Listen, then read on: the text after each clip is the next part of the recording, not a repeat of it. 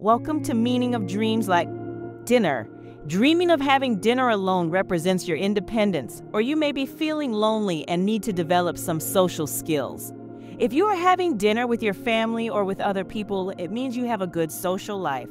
Conversely, not having dinner would mean you are starving yourself from experiencing life and making yourself happy, whether it be nourishing yourself mentally, emotionally, or spiritually. Thank you for tuning in. Explore the depths of dreams with us. And don't forget to check out the index in the description for links to discover the meanings behind your own nocturnal adventures.